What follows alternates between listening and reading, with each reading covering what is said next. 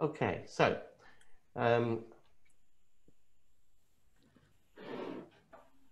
opportunities on the high street. Okay, oops, sorry. Right, so my name is Ranjan Bhattacharya. I'm going to talk a little bit about opportunities on the high street. I started off investing in property in 1990, and I started in commercial property in 2001. I find it a lot easier than residential property for many reasons. It's much easier dealing with these sort of tenants than it is the likes of your typical people who occupy HMOs, for instance. About 70% of our rent roll is still residential, but the thing about the commercial rent roll is it's a lot less effort, if you like, to manage. So I've been doing this since 1990. I did a management consulting career, went full-time in property in 2001, did a lot of flat conversions, converting large buildings into flats from 2001 onwards, mainly in London. And in the early 2000s, I found that yields weren't that great in London. I didn't want to go up north. That wasn't really my style. I wanted to stay in the London area. And what I found was that to preserve my yields, it made sense to do commercial to residential conversions or conversions of mixed use buildings into residential use, because I found the blended yields on those buildings were far better. As a result, I got into commercial conversions quite early. I did my first retail to resi conversion in 2006, which was under full planning permission, and it only became permitted development later on in 2013. So that's a little bit about me. You may have seen me on this show that's appearing on Sky, Property Elevator. It's a pitch show where people come on. It's a bit like Shark Tank and Dragon's Den. People come on and pitch their projects on the show, and there are 5 of us angels, and we compete to finance some of the good ones. That's airing on Sky in the autumn, and also going to be on our YouTube channel. I funded a couple of deals on this on series 2, some of which are commercial to resi conversions, but more on that later on. I'm on YouTube as well. Some of the stuff I'll breeze through you will find on YouTube. Do subscribe to the channel. Got some 25,000 subscribers. And one of the videos that specifically relates to this talk is my 5 golden rules for finding opportunity on the high street. Now, I think the death of the high street has been a little bit overrated and overdone. The media always likes to focus on the bad news. And it is very true that shops are shutting down. It is mainly shops or businesses where the business models were zombies, basically. They were just plodding along, and this COVID shutdown era has been the final straw, usually because the business model has been completely replaced by a different way of doing stuff, internet and the like. As a result, we have a situation now where there's a massive oversupply of both office property and retail property, and it's coupled with this massive opportunity that the government's thrown at us to allow us to repurpose these buildings into alternative uses. Now, a lot has been made of repurposing commercial buildings into alternative uses such as residential, but there's huge rights now to repurpose commercial buildings into other commercial uses. Now, this new E-class this commercial property usage class E has been a game changer. Previously, every type of retail premises has been under a separate usage class. So you had A1 shops covering things like estate, news agents, for example, or grocery stores.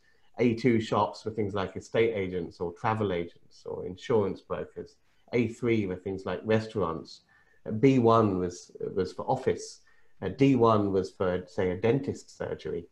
But if you wanted to make a former dentist surgery into a retail store, you'd have to go through full planning permission. And this was a right pain because it meant that property owners, property landlords had amazing amount of inflexibility in what to do with their property. One of my students has just let a property, an A1 property, to a restaurant. And he had to go through about a 9-month process, because it was a former A1 store, and the people that wanted to open up as a Chinese restaurant. They had to go through a full planning process. That planning process was rejected for change of use. Then they went to appeal, and the appeal was decided 2 weeks before the 1st of September. And basically it was granted an appeal. But on 1st of September, from 1st of September onwards, you no longer need to go through all of that palaver. If you as a property owner want to change from an A1, something like a newsagent, and put a restaurant in there, you can do so. If you have a former GP's practice and you've got a convenience store that wants to operate in there, you can do so. You can do that without asking anyone for any permission. That is a fantastic enabler for repurposing commercial properties into other commercial usages.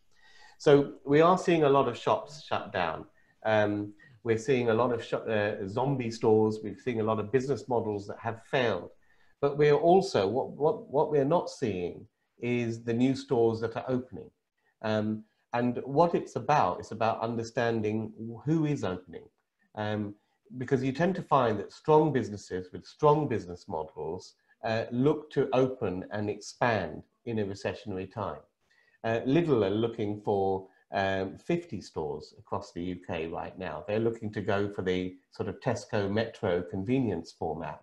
And, you know, if you've got a site which is 3,500 square foot with a decent size of footfall, they'll be interested in it. And with the new usage class E, there's plenty more opportunity to repurpose a wide range of buildings so that they would be suitable for a Lidl type store. Domino Pizzas are expanding. They're looking for 50-odd stores. Screwfix are looking to expand as well. So a tool station. There are a bunch of different outlets that actually find that in a recession, it actually makes sense to expand their operations. It makes sense because basically outlets are easier to find than in a boom time. And the new super usage class E now gives property owners far more flexibility in actually getting someone in. In the old days, it used to be a right old palaver. Even if you wanted to change from A1 to something like A2, you'd have to go through full planning permission, which often is refused. What would happen is that if you have a tenant, most tenants don't want to go through the convoluted process of planning. They would rather, unless the site is particularly special, they would rather wait or find a suitable site that already has that planning usage class for what they want to do with it. But now, of course, that's all changed from 1st of September and has made it incredibly easy, if you like, for people to repurpose. So I think the important thing is to always look behind the headlines. Don't look at the doors that are closing, look at the doors that are opening.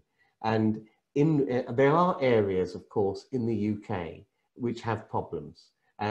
Now, I wouldn't be expecting to find a retail tenant in Blackpool. There are some areas where the local economy, the population, everything is on a bit of a downward spiral.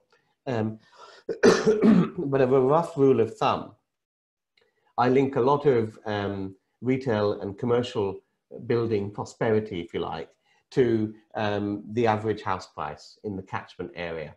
If you're in an area where the average house price is at or above the UK average, then you will find that there will be opportunity or there will be potential to repurpose commercial units to other commercial usages.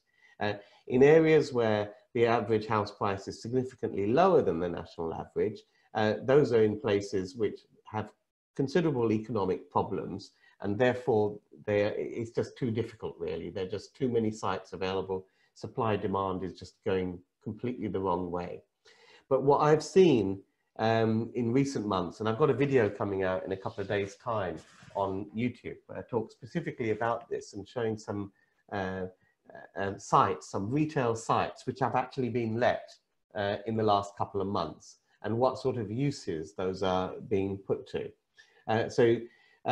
Class E has become a phenomenal enabler for all of us doing this sort of thing. But I wanted to also talk about offices as well.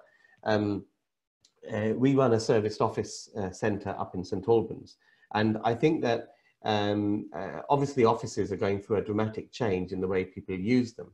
But the particular place that's affected are city centres such as London. The main reason they're affected is because there's a massive resistance to commute and use public transport to go down into a city centre office. What we're seeing emerge is what they call a hub and spoke model, whereby large businesses are deciding to contract their central London HQ. They're making it smaller and they're introducing spoke offices in the commuter towns. Now, it's all very well when people talk about working from home, but working from home is not really a possibility for a lot of people. It's fine if you have a spare bedroom, a dining room, a home office at the back of the garden or something like that. But what happens if you're in a 2-bedroom flat with an open plan kitchen lounge and 2 toddlers? Working from home is not really a viable option for many, many people. So what we're seeing a massive demand for is flexible office space, hot desks and suites, and service desks, serviced offices and the like, but in commuter towns. So these are commuter towns where people actually live.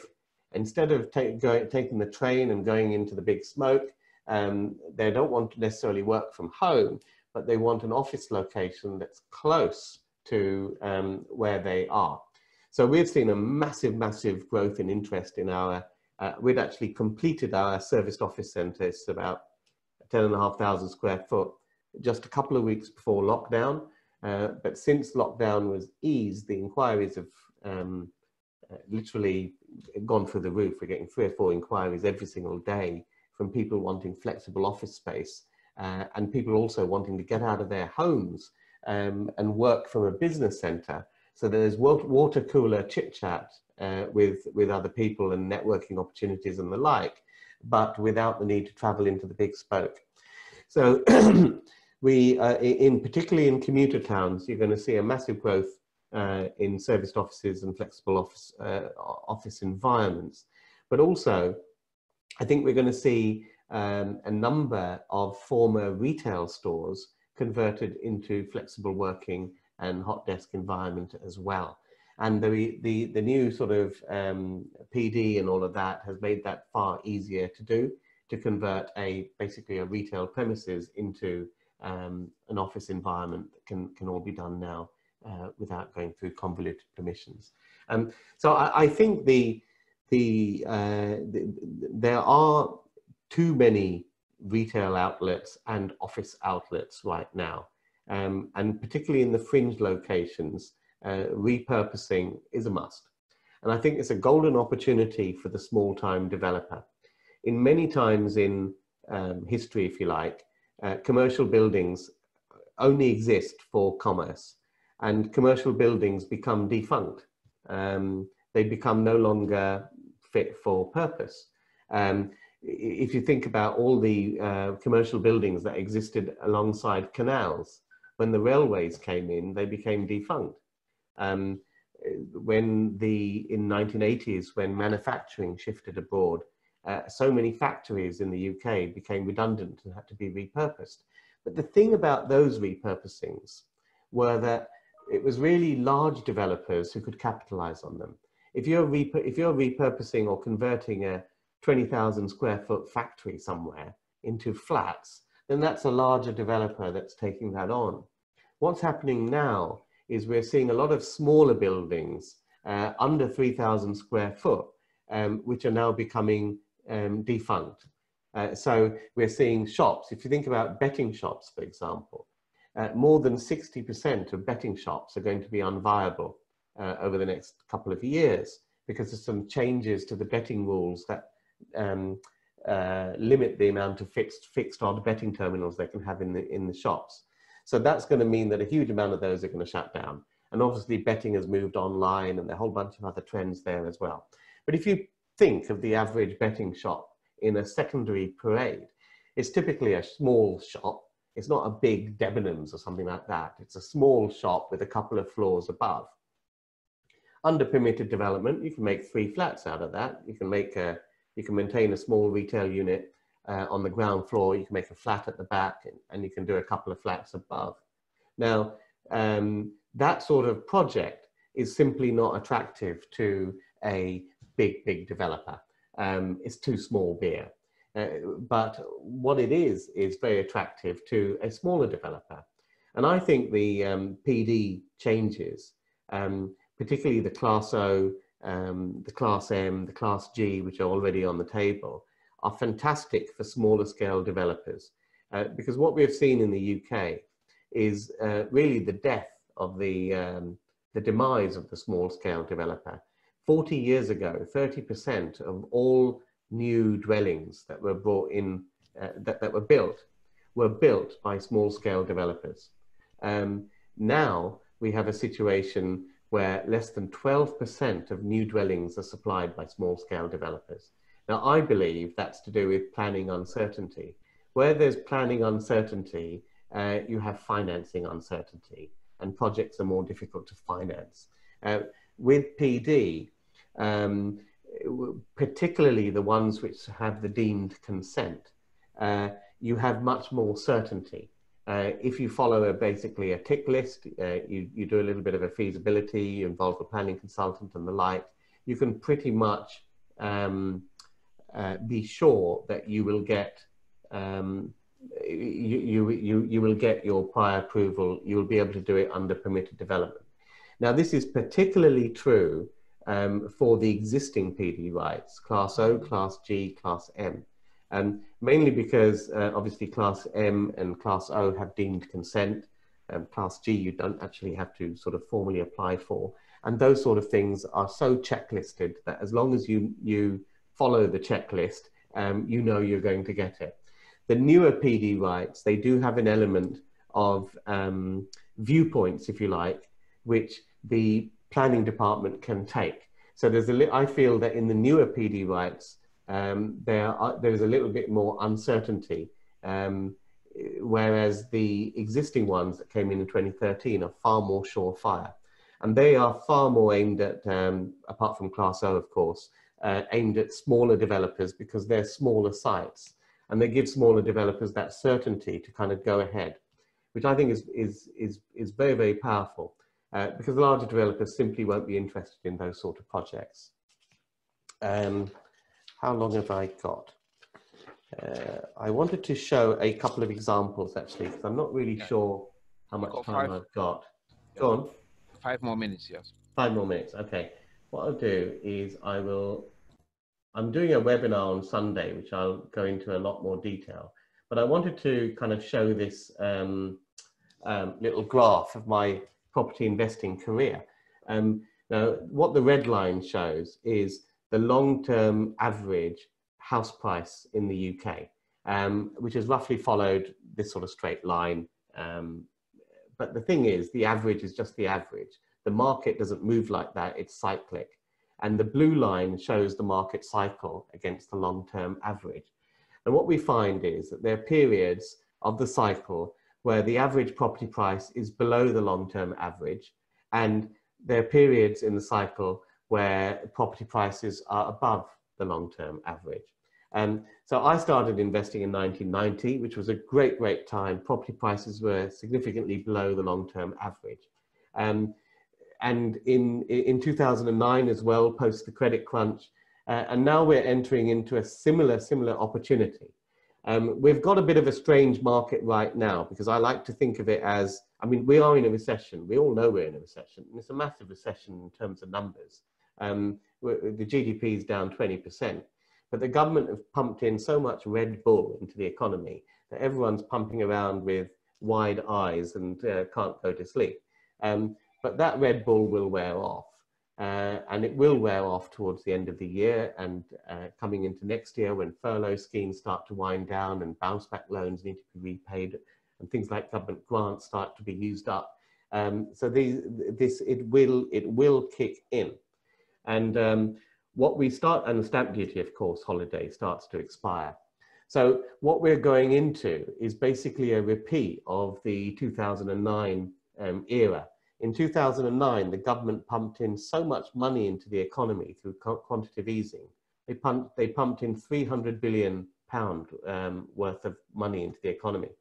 And what happened in 2009 is it didn't really result in inflation like Zimbabwe, price of bread going up and all of that. And that was because all the major countries pumped in money together. So the inflation was kind of relative. But where it hits, not really in price of bread and all of that, but where it hits is in asset prices. It creates an asset price bubble. And what happened was, as soon as the economy began to recover and the job market got to recover, when we got into 2013, 2014 and beyond, you started seeing the effects of all that quantitative easing in asset prices, in asset price inflation, which created a massive boom. This time round, the government has put in £900 billion into the economy through quantitative easing, money printing, to deal with COVID. So that's 3 times more than last time. Again, all the major countries have done the same. So it's all relative, they're all relative to each other. So it doesn't necessarily mean the price of bread is going to go up in the supermarket and they're all going to be Venezuela. But what it does mean is that when the job market starts to bounce back and the economy starts to bounce back in a significant way, that quantitative easing money has to go somewhere, and it always goes into what's finite. And one thing that's finite is land and property. And it will result in an asset bubble. So there's a golden opportunity really now to start to dive in, because the great thing about commercial property and converting commercial property, say, to residential use, typically commercial property is valued far less than residential property per square foot. And in a recession, commercial property values fall further than their residential counterparts, simply because commercial property doesn't really have a bricks and mortar value. It's dependent on what commercial occupier you can get to occupy the property and how much rent they can pay. So if businesses are suffering, if businesses aren't renting so many commercial properties, there's a supply and demand imbalance, and commercial values fall per square foot. So you've got that trend that always plays out in a recession. But what's new this time round is that we've got more opportunities to repurpose those commercial buildings to residential use than we've ever had before. So by simply taking low value commercial property per square foot, repurposing it to residential, you immediately get an uplift, even if the market isn't doing anything. Couple of little examples of stuff that I did last time round. This is the building in North London. It's a block of 3 buildings. Again, it was the same sort of recessionary time, that time, commercial buildings, unused, difficult to get commercial tenants for. This was repurposed into multiple flats above. And again, it was this point of, even though it was a recession, it was targeting who is expanding at that time. Because companies with good business models look to expand in a recession. And at that time, people like Greggs, they were looking to add 1 store a week. Costa were expanding too. So it's targeting the people that expand. It's forgetting about the people that are shutting down. It's looking at where the doors are starting to open and who's looking for new sites. And flats are created above and the like. But it's the complete thing of in a recession, what you're looking to do with commercial property is repurpose it. Repurpose some of it to residential use, some of it to commercial use, and get it cash flowing. The minute you get it cash flowing, you can refinance, pull out as near to all of your money as possible, and then go again. And do that as many times as you can during this golden period. I know I haven't got much time. Yeah, great. Yes, I think we just about get to yeah. If you just wrap up so that we can deal with Andrew and set him free to get the option going. I'll just share with you a recent deal which was done by one of my students, and this is quite interesting. This was at a recent Allsop sale. It's interesting because it shows the aspect of creativity when applying PD to a site. this is a shop with uppers. And the unique thing about this is that you're looking at the entrance on one street, but the rear of it is double fronted, basically. It has a double entrance. The rear of this shop is actually another street, and it has another shop front at the back. So what was done here, and I don't think people spotted this opportunity, what was done here was to take this building and first of all convert or split the shop into 2 units. So you got one shop having an address on one street and the other shop having an address on the rear. By splitting that shop into 2, what that meant is that there were 2 lots of permitted development rights for Class G.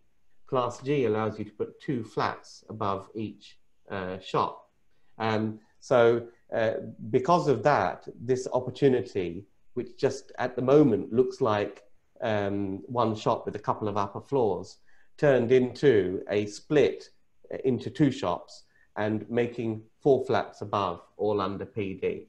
So a lot of this is knowing the PD rules and knowing how to cut them and slice them and dice them, and how to, sometimes different PD rules work on the same site, and it's about maximizing the use of them on a particular site.